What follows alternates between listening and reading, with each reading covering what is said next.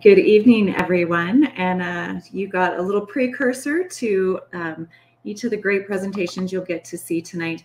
And the very last one that you saw, Canopy, is actually part of our Pitch Club extension. So they have done a recorded video of their presentation.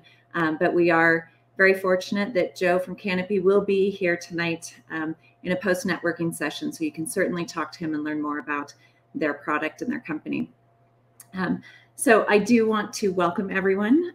Thank you for taking time on this Tuesday evening to come and hear about the great innovation that these three companies have to share with us. And just a little background. So Pitch Club is actually an event. Really, our goal is to engage our clinician and investment members with our startup companies. And really the idea is to get exposure for these companies, provide education opportunities around the entrepreneurial experience, but also to be able to get feedback for them. And so the ways that you are able to provide feedback to these companies is first through your questions following each of their presentations. And then second is through a poll. So we have some general questions, and then each company has provided us with a specific question that they would love to get your feedback on. So we will have times throughout the event tonight for you to be able to fill out the polls and provide the feedback to these companies. So we do ask that you take a minute to do that. The other thing, so we will have the three presentations tonight. Following this, we actually do have networking opportunities. There are tables for each of these companies, and as I said, also for Canopy. We will also have a table that I'll be hosting for our clinical advisory board. So for clinicians who would like to learn a little bit more about the AngelMD clinical advisory board, you can pop in and I'll be more than happy to tell you more about that. So with that, I am going to turn it over to Dr. Katie Richardson, who is our VP of Clinical Relations and our amazing MC for the evening. Thanks, Jennifer. Welcome, everyone. As Jennifer mentioned, we have three great companies here tonight, as well as, I think, a very interesting company for our Pitch Club extension video. So we're super excited. And without further ado, I'm going to go ahead and get started and introduce our first speaker. So we have Dr. Norman Paradis, founder and CEO of CPR Therapeutics. Norman, go ahead and share your screen. We look forward to hearing all about an innovation in CPR, which my understanding is something like this hasn't come along for a very, very long time. Well, thank you, Katie. Thank you very much. I'm honored to be presenting to such a renowned angel group. Michael and Katie didn't want me to do this, but I'm going to thank them anyway. They've given me some excellent coaching in the last day or two. This is a healthcare audience, so I'm not going to spend a lot of time dwelling on the fact that sudden cardiac arrest is the leading killer in Western countries, and that unlike on television, the outcomes are generally poor with survival less than 10%. I would like to highlight just a single factoid, which is that a 10% improvement in the outcomes of patients suffering sudden death would save more lives than any single agent in oncology. The reason for the bad outcomes is well known. If you look to the left, you'll see that the blood flows with ideal CPR, this is laboratory CPR, are only a fraction of normal. When EMS personnel are doing manual in the field, their flows are even less than this. The two current most commonly used devices, the AutoPulse from Zoll and the Lucas from Stryker, do not have better blood flows than manual, and they both failed their clinical trials. Potential solution has been obvious for some time. If you look to the left, you can see that greater force and greater depth of CPR is associated with better outcomes. But there's no way to achieve that with the current approaches. If you look to the right, you see the skeletal fractures and visceral organ injuries from manual CPR, the auto pulse, and the Lucas. They're already in the range of 60 to 80% of all patients. If you tried to put in more force, you would just do tremendous damage. Almost 30 years ago, we spent $16 million of the NIH funds developing circumferential vest CPR. That's the blue band you're seeing in this image. This approach, by spreading the force around the chest, allows us to double or triple the amount of motive force without doing any damage. Unfortunately, 20 or 30 years ago, the state of pneumatics and batteries were such that the device did not get commercialized. We continue to enhance it by adding abdominal counterpulsation in green, sternal selective in red, and the synchronization of the electrical therapies, which you can't see in this image. As you heard in a little bit of video earlier, a picture's worth 1,000 words. If you look to the left, you can see the blood flows in a pig model of cardiac arrest. The yellow is CPRT multimodal CPR, and the other bars are pig equivalents of the auto pulse, the Lucas, and manual. These numbers looked almost too good to be true, so I've included on the right actual raw data out of the pig model, and you probably don't need me to point out the segments of multimodal CPR. The blood flows are dramatically better. In reviewing our history, it's a bit longer than most startups. If you look, you'll see the 16 million in NIH funding in the 90s, and then the failure of that company because of the pneumatics and the battery. You then see our continuing innovation in multimodal CPR. And I want to highlight one or two other things, which is that the startup was started with a seed grant from Zoll Medical, the premier strategic in this space, and then 350,000 in angel funds. We have a very strong IP position. We filed multiple patents on multimodal CPR and all its combinations. Of particular importance for some investors, and so I'd like to highlight it, is that we're going to do a staged 510K series to get to multimodal. And the first step is a 510K of just the old vest as a cath lab device. We plan to do that in the next 15 months so that the company goes from developmental to commercial relatively quickly. Here is our team. Briefly, everyone in the field of resuscitation medicine knew that because of our first mover advantage and all of the patents, we were going to have the only opportunity at better CPR in this decade. And so we had our pick of founders. And I personally think this is the team that you would have put together if you could choose anyone. Again, thank you for the opportunity, Michael and Katie. I'm really appreciative and look forward to any questions. Great. For those of you that are in our audience, please put any questions you have for Norman and CPR Therapeutics in the Q&A. That's just to the right of the chat if you haven't been on this AirMeet platform before. But I'm going to start with a couple of my own questions. If we think about your timeline or just in looking at your timeline, it looks like this technology has been around for a while. So why has it taken so long to get to market? Yeah, Katie, that's a great question.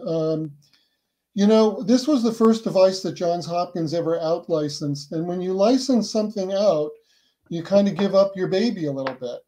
And we didn't necessarily agree that the state of pneumatics and batteries was so poor in 1990 that it wasn't worth proceeding to commercializations, but the investors at the time did. And so they stopped proceeding. Very good.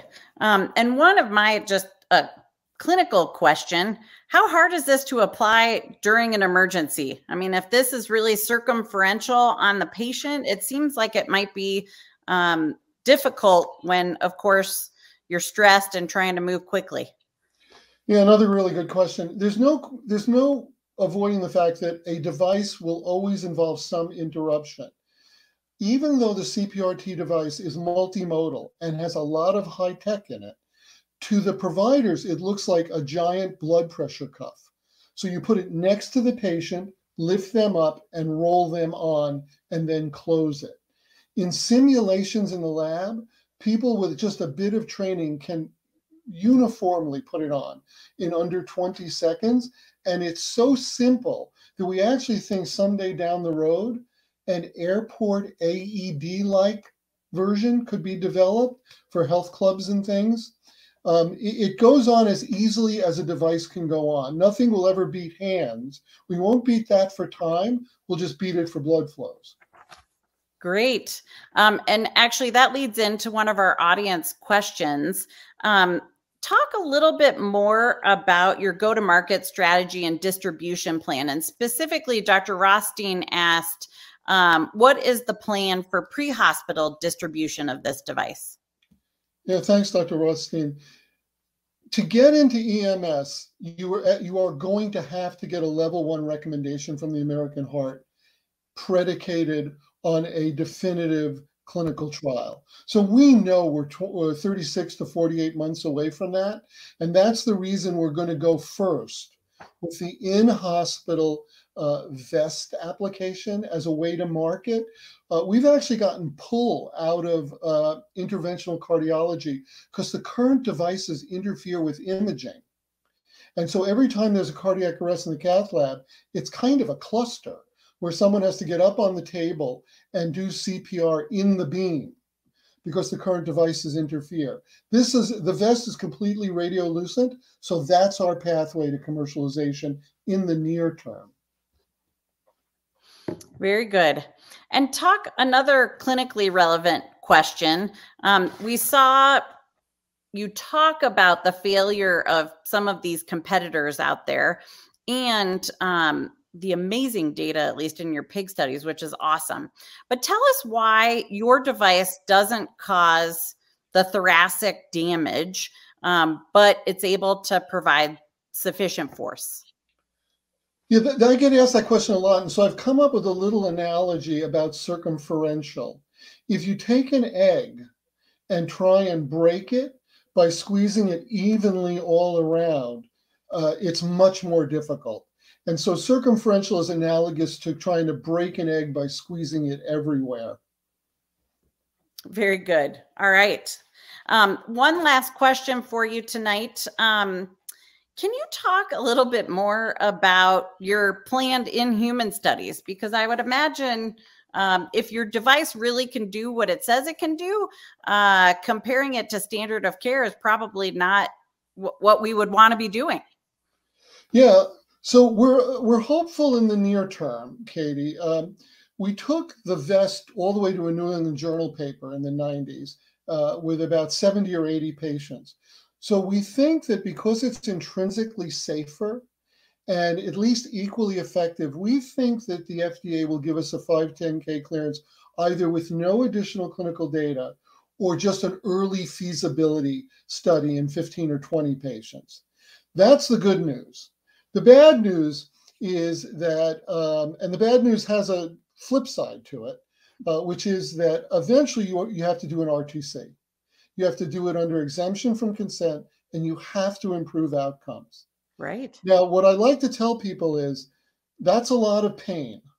But if you think about it, a device that improves outcome in that setting isn't a discretionary purchase in emergency medicine or EMS. So there is a reward for all of that difficulty, but I don't want to say that it's going to be an easy road for us.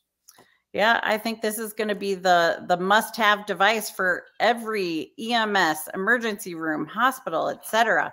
I said last question, but I think there's a fairly easy one that came from our audience as well. Do you have information on how much this costs? How much is the device going to cost? Yeah, we spent a fair amount of time talking to EMS and emergency physicians about this, and we know from the engineers what the cost of goods sold will be. The two current devices sell for about $17,000.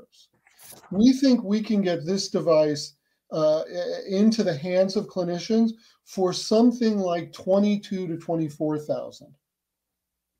All right.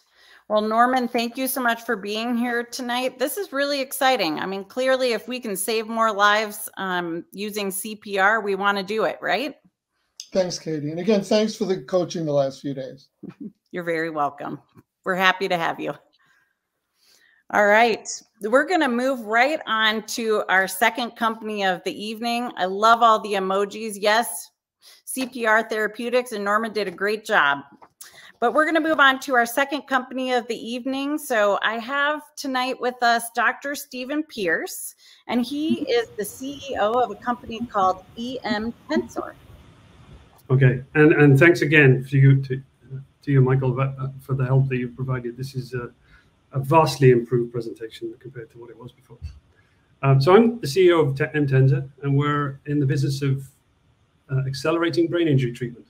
We hope to save millions from death or disability and avoid much of the $1 trillion bill per year in global ongoing disabled care costs. Globally, affecting 17 million people per year, stroke is the leading cause of disability and the second leading cause of death. You heard about the first leading cause during the last presentation. Early stroke determination dramatically improves outcomes using existing medical therapies. Yep, everyone that's needed is already in existence. Typical times to treatment in the best case of cities remain about 4 hours because the patient must travel to obtain a confirmatory image in a hospital CT or MRI. Reducing that time to treatment to under the golden hour could eliminate disability from 100 million stroke victims in the coming decade and save the lives of more than 2 million others per year. Accelerating time to treatment for all stroke patients from 4 or more hours to minutes can turn back time on disability and death. Our portable brain imager moves the confirmatory image to within minutes of onset, even as far as pre-ambulance, providing stroke type, size, position, and severity sufficiently well to support treatment much earlier than is currently even a dream. EMMA is a compact and mobile 3D functional brain imager. EMMA is safe, using orders of magnitude less power than the safety limits of a cell phone and no ionizing radiation. She is non-invasive and requires no contrast agents. EMMA is fast, enabling initial stroke diagnosis and later monitoring between confirmatory images. EMMA is orders of magnitude less expensive than current imaging gold standards. In an exploratory clinical trial, EMMA was 100% sensitive and 97% specific against the all-important hemorrhagic exclusion claim. EMMA detects hemorrhage as small as 0.13 milliliters, or roughly 5 millimeters across. CT for hemorrhagic exclusion is estimated at best around 80% sensitive for such a small hemorrhage. EMMA can directly color unhealthy tissue. EMMA's base technology can be extended to other pathologies, such as traumatic brain injury and other areas of the body. Time-sensitive neurological injury is merely EMMA's first target. EMMA's intelligence is a colossal multi-computer hosted in the cloud, remoted via the cell phone network. Only EMMA's head is physical, a cylinder with 128 transceivers that measures bioelectromagnetic disturbance, which converts to a 3D relative permittivity map. EMMA's technological breakthrough reduces the astronomical processing time of a full-wave bioelectromagnetic tomographer from millennia to a few minutes. Simply unfeasible before today, and without numerous EMTensor proprietary optimizations to the physics, materials, mathematics, and software to processor mapping, EMMA's ability to color hemorrhage red and ischemic tissue blue in a DICOM image is a good bet. On the left is a CT of a hemorrhagic example taken from our exploratory clinical trial. I'll put up a little laser pointer so I can move around and show that a little bit better. So what we're talking about is in this region here. Let's see, yeah, this region here and here. This bright spot is hemorrhage. On the right, we have the EMTensor brain image, and the red spot there is where we've colored our suspected hemorrhage. In the middle bottom is a histogram of that red area compared to the gray bars would be the exact same area on the other side of the brain. What we notice is that there's a dramatic move to higher relative permittivity. Now, to give you some idea, blood is a higher relative permittivity compared to white and gray matter. That's why it would move that way. Then in the bottom left, we do basically a scatter plot of that same relative permittivity in the real imaginary parts taken from our image, and we put them on this scatter plot. And what we notice is basically a peak right around blood. That is a classic characteristic of a hemorrhage in our image modality. So we're able to point that out within, it takes about 0.4 of a second to capture the data and two minutes to make it available. And we can directly point the physician's attention to that red region rather than having them slide through many, many slices in a DICOM image. So, next slide. On the left, in this case, is an MRI image for an ischemic patient taken within a couple of hours of onset. So this bright green area is an ischemia in the diffusion image. Similarly, there's a little bit of a bright spot in this diffusion image. That's an infarct, a little bit of dead tissue. And this patient was thrombolized at 2.5 hours. So on the right here, we see an image of 9 hours where we still see the evidence of the ischemia. It hasn't quite cleared up yet. And we color it in blue. Then we do a histogram down the bottom here, and we can compare the blue areas on this image in blue bars to the gray areas, which is the exact same region on the other side of the brain. And again, what we see with an ischemia is that it dramatically moves the relative permittivity to lower relative permittivity. It's basically the blood has been removed. So it turns white or gray matter into something that is kind of below the relative permittivity of white or gray matter down here in the bottom corner in this scatter plot. So all ischemias have this characteristic. We did 43 ischemias and 9 hemorrhages, and every single one behaved in this way. So MS basically snapshots and provides an image within a few minutes, whereas an MRI, this particular MRI, would take more than 45 minutes just to acquire the data, let alone set the patient up for the appropriate IV to be able to inject the contrast agent. All the while, during that 45 minutes, the patient's brain is dying. This is the same patient. Now you notice at 28 hours, his ischemia is cleared up. He's still got a slightly worse infarct. On our image, the ischemia is cleared up on the right here. Still a few blue bars, but it's not an excursion right down to the bottom lower relative permittivity. So it's like some of the problem is still there and some isn't. And you see it on the scatter plot.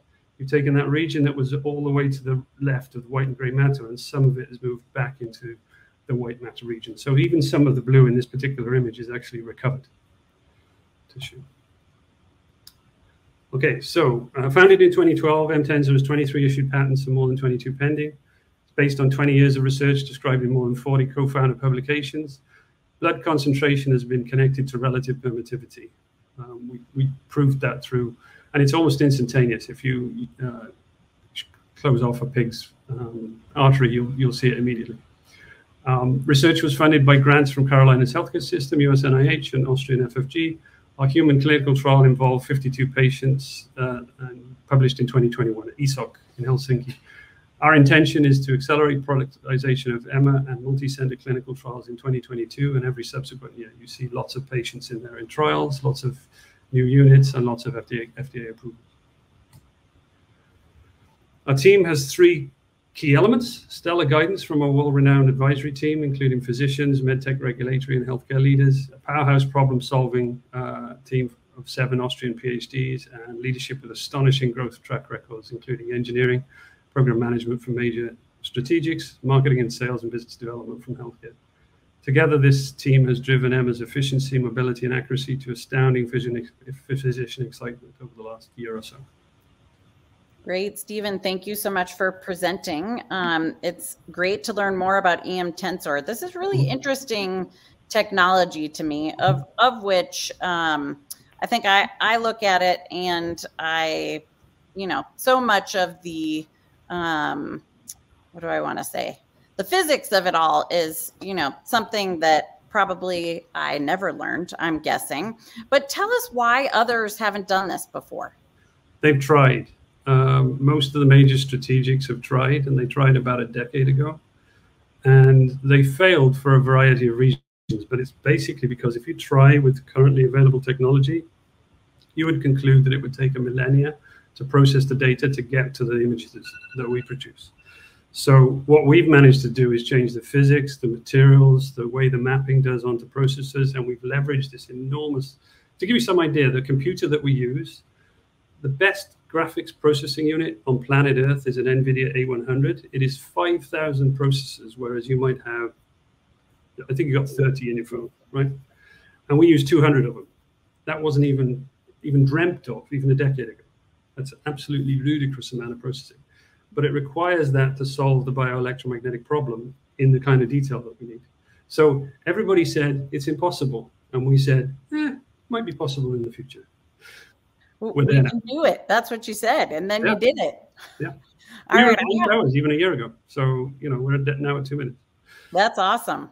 We have a lot of great clinical questions from our audience. So I'm going to move on to those. The first is a couple about where is this going to be used? Is the idea that this is used at the bedside in the ER? Is this used in the field? Is it used in the patient's home by EMS? Talk a little bit more about that. That's a great question. So there are 4 key areas. And we'll start with the stroke ICU, and we'll start with the notion that you can use it to just monitor the patient and protect them from the complications that occur and actually kill a lot of patients in the hospital, right? And the reason for doing that there is that stroke physicians will give us a thumbs up and they'll infect the rest of the world. The very next place we use it is in the ER, and we help the ER decide which patients need to go for a confirmatory image, CT or MRI, which patients need to go home, and we weed out the ones that are real strokes from the ones that are mimics. Big benefit, huge problem, especially in the winter. I was hearing in Stanford.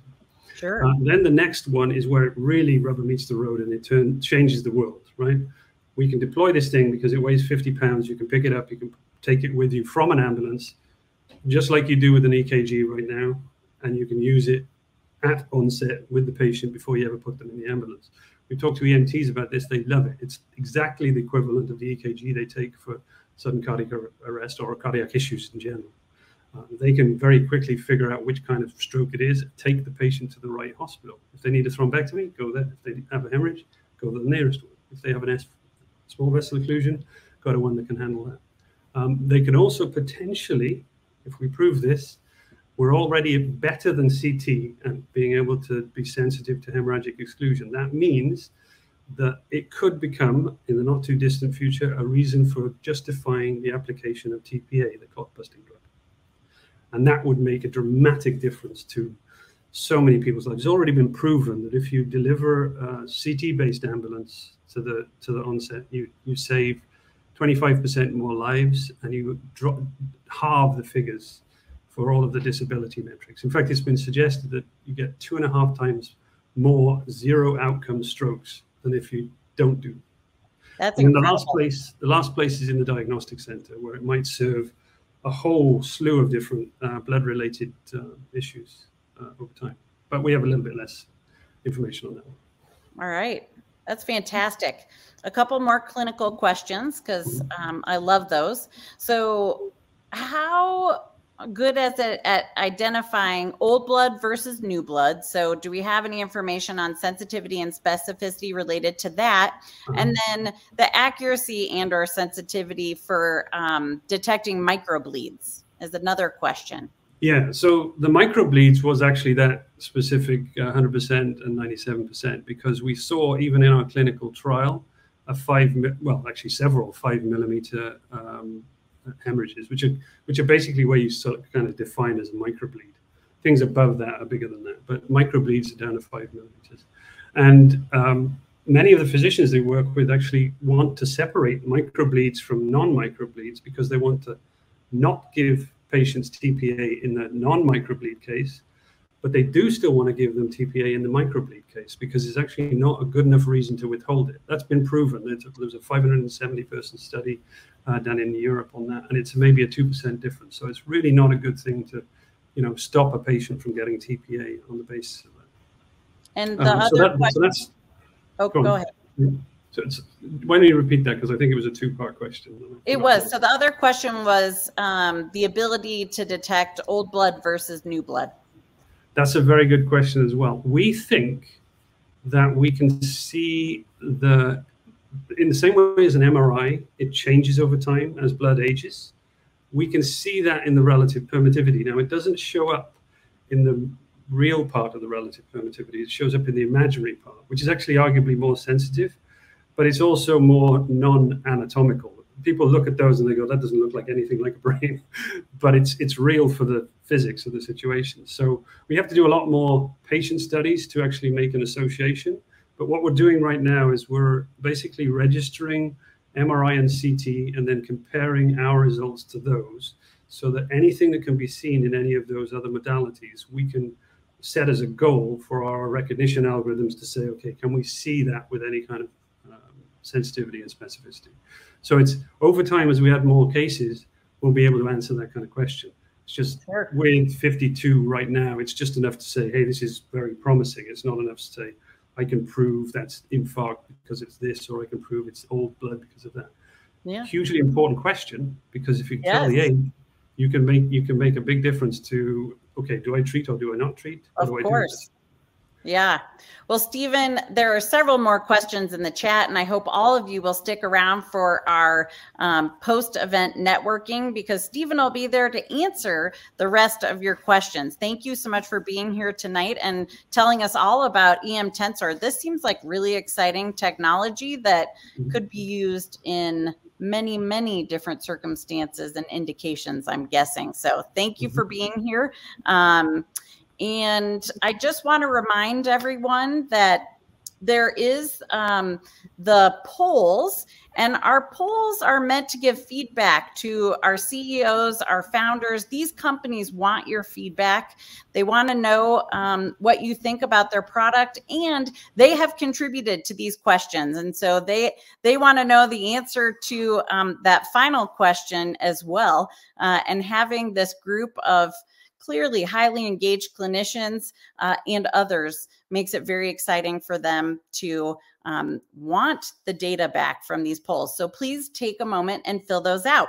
So Thomas Swan is the Director of Business Development for a company called Retrieve Medical. And if you were on a little bit early tonight, what you would know is that Retrieve Medical was one of the 4 finalists for the ACEP 2020 Innovation Awards. So Tom, looking forward to hearing all about Retrieve Medical.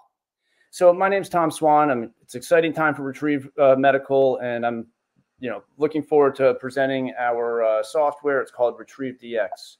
So what are the major deficiencies with electronic medical records? It's the difficulty to document. So EMRs have become a waste of time. Sitting down at the end of a long shift, 8 to 10 hours to document just doesn't make any sense. It's impossible to do your work and do it properly. So what has the ER done? It's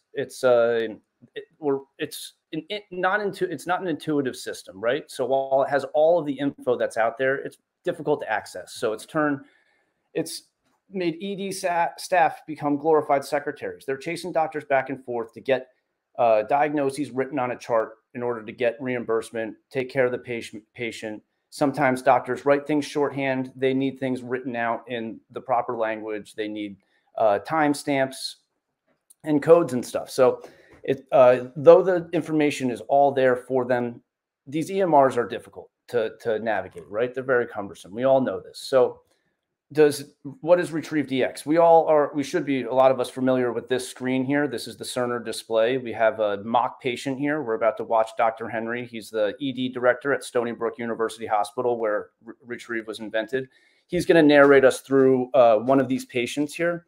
I'm only going to stop it like 1 or 2 times just to point out 1 or 2 things that he's doing. But in case I have an issue with stopping because of what happened before, if you just note down here on the bottom left of the Cerner display, there's the comorbidity tab. Dr. Henry's going to click that in a second, and that's going to launch us into the Retrieve world where the patient's comorbidities are brought to the doctor's attention. So let's watch Dr. Henry do that and then pick back up. Condition of malignant melanoma. Patient had a trauma survey done, but there were several comorbidities found. One. So here's Retrieve DX, right? So Retrieve is called the entire patient record, and it's brought forth all the comorbidities pertinent to this patient. So it's gone through past and previous and current records to identify a chronic anemia for this patient. So merely by hovering over the suggested comorbidity chronic, our software provides the doctor with what the rule is below, as you can see, and then what the values are past and present for this patient. So all he has to do is validate that and click it into the record. So let's watch him do a few, and then we'll pick up in a second. Note that with one click, it pulls up the latest hemoglobin and hematocrit and previous visit if it was in the electronic record. Suggests chronic, as indeed physician validates. Notes from the height and weight that there's severe malnutrition, a significant comorbid factor. Documents lactic acidosis. SIRS is present, but we don't believe there is a present infection, so we attribute it to non-infectious processes. We note in the record that atelectasis was found in a radiology report. We can go view the entire report and read it in context, and we concur that it is probable atelectasis in the lower lobes, and we document it as well. We save to the record, go back into our documentation, find the diagnosis, malignant melanoma and a subdural hematoma, and to accurately document the findings, we insert the comorbidities. So it's important to note here that these are the comorbidities that Dr. Henry identified when he was in Retrieve, and he can still edit these. So it's just to answer any questions about HIPAA compliance and things like that. He's validated these comorbidities, and here he has an opportunity to edit them if he so chooses. So he clicks submit and takes it, puts it into the medical record. So what does Retrieve DX do, right? So it finally gives us an opportunity to realize the efficiencies that EMRs promised us years ago. At Stony Brook University Hospital, you had Dr. Mark Henry, ED director. He turned to the CDI director, clinical documentation and integrity, and he said, Karen, we've got to stop this back and forth. We need to automate this. We've got the university here. Let's get the computer science department to take this encyclopedia that is the medical record and turn it into a usable research assistant or cliff note, right? So these three departments got together and they developed our program, which identifies all of the patient's comorbidities in one screen, and it adds it into the record in the proper coding language. So after 5 years at Stony Brook University Hospital, what did they find? We have white papers written by the inventors to back all this up. They found that they were able to reduce the average time to document comorbidities from 9 minutes down to seconds, as you could see from the video, right? He didn't have to go and navigate through screens. He didn't have to remember a previous test. It's all right there for him to give the thumbs up for and validate. So by documenting better, obviously reimbursement increases. These are good things for the hospital, but most importantly, they improved the observed to expected mortality index. It was cut in half, right? From 1.55 to 0.8. The hospital's leapfrog scores went from an F to a B. Now, since our software was implemented at Stony Brook University Hospital, their CMI has jumped from 1.6 to 2.1. And at Stony Brook, they'll tell you that the 0.1 of a CMI is worth $10 million. So that's to the tune of $50 million that we've made, or Retrieve has made Stony Brook University Hospital. Another sort of ancillary benefit was that they were able to eliminate 2 full-time CDI specialists. Now at Stony Brook, that really meant that they redistributed them somewhere else, but it was nice to be able to take those people out of the, culling through medical records on a daily basis. So here's our timeline. So what happened? Back in 2015, Retrieve DX was installed, developed, started use at Stony Brook University Hospital. Now, from then to now, they've made the tune of $50 million. This is an increased reimbursement, CMI, their leapfrog scores went up, all sorts of stuff. So in 2019, Retrieve Medical was formed, right? We licensed the software from Stony Brook. At the same time, we started protecting our IP. So we've filed patents and we have 4 issued copyrights. Also at that time, we brought on one of our more esteemed members of our team, Dr. Mark Rosenberg. He is the chairman emeritus of St. Joe's in Paterson, New Jersey, which is the third busiest ER in the country. But most notably, he's the current president of ACEP, the American College of Emergency Physicians, 40,000 members. It's just about one of the most famous emergency docs in the country right now. So he's our chairman. And as far as the technology development, what we had to do when we licensed it from the on-premise version that was at Stony Brook, we had to write it to the cloud. So that took us a lot of time because they use the computer science department. There were a lot of technicians working on it. So there were a lot of what they call fingerprints, right? So we hired a man to, who's one of our employees, to work with the old software to write it on the cloud. So we completed that in 2021. And that enabled us to then plug into the major EMRs. So we went about the process of getting certified on Epic and Cerner. So at the beginning of this call, I said it's an exciting time for our company. And that is because 6 days ago, we completed our Cerner validation. So that's obviously something we were pushing for, very big deal for us. And in tandem with that Cerner validation, we did our Epic validation. So that's to follow very soon. Certainly don't anticipate any issues. So we're obviously very much looking forward to that.